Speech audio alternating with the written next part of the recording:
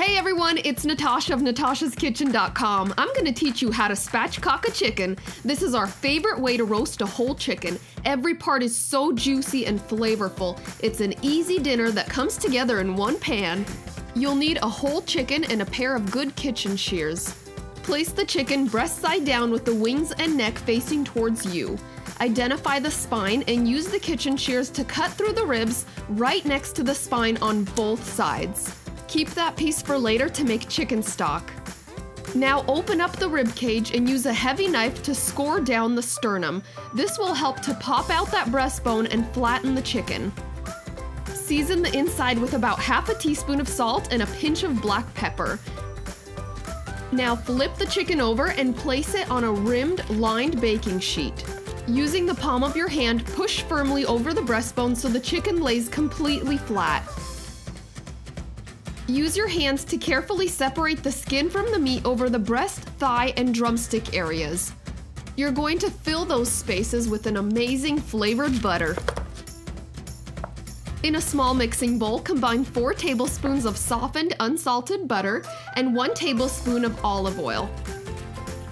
Add 1 tablespoon of finely chopped fresh parsley, then mince in 2 garlic cloves.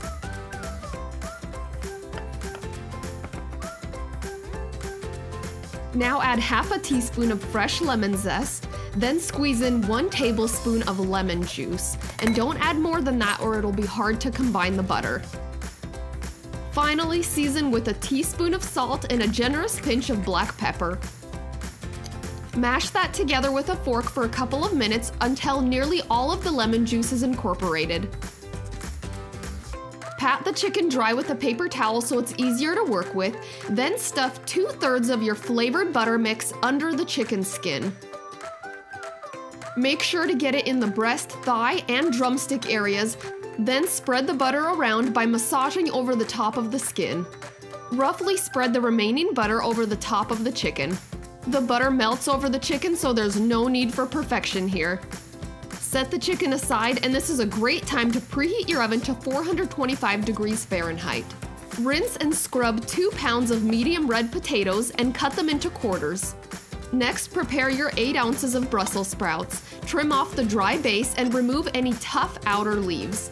Cut the larger sprouts in half, and if they're really tiny, leave them whole. Peel 3 medium carrots and cut them into 1-inch pieces. Arrange all of your vegetables in a single layer around your prepared chicken.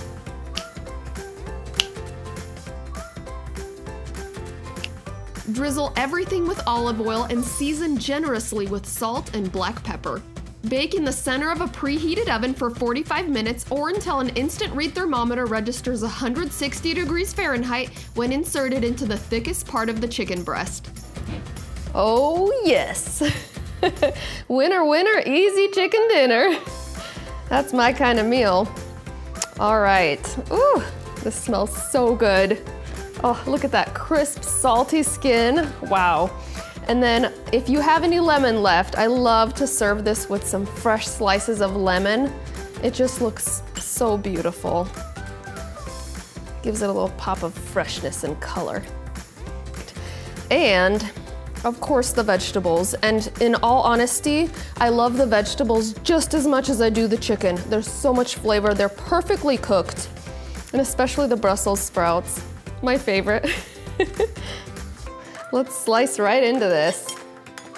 And because it lays flat like this, the chicken breast turns out juicy and flavorful. Oh, that looks juicy. Come on, I'm hungry. It's not the prettiest slice, but that's what happens when you're desperate.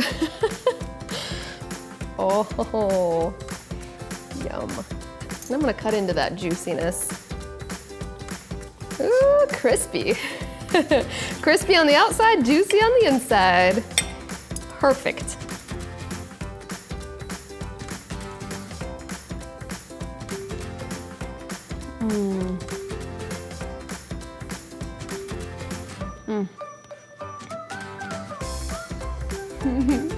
This is truly delicious.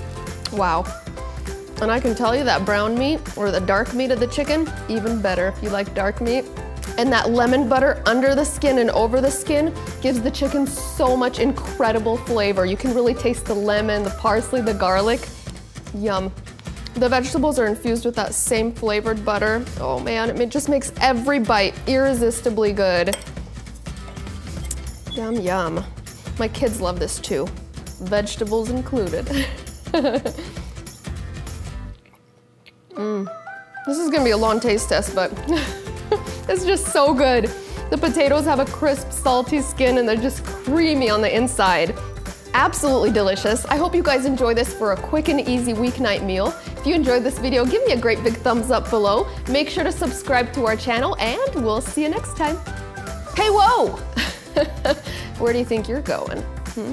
If you guys are looking for more easy weeknight meals, check these out right over there. And click below to subscribe. And when you do, click that little bell icon. Don't forget, it'll mean you never miss one of our recipes.